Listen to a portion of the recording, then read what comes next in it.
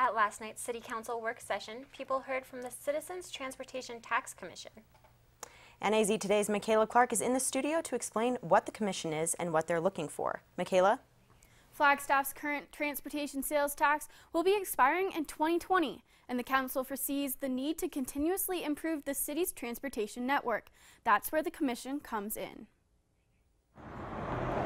Back in July, the City Council adopted an ordinance that established the Citizens Transportation Tax Commission. We put together a specific a group of citizens. Each council member had the ability to pick two, and then we added the chair of our city's commission, Transportation Commission, which we got a total of 15 people. The mayor says the idea of the commission is to look at long-term planning for Flagstaff's transportation needs. It's been 20 years since we looked at this tax and had specific projects. The commission has looked at different projects such as improvements on Old Route 66 as well as connecting pedestrian and biking trails. Several of the different topics that were talked about last night had to do with climate change, sustainability.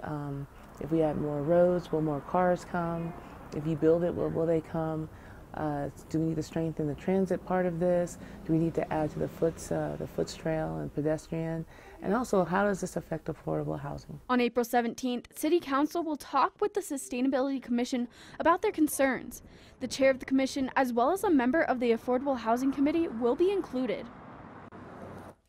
Any changes to the transportation tax would need to be voted on by the citizens of Flagstaff. Michaela Clark, NAZ Today.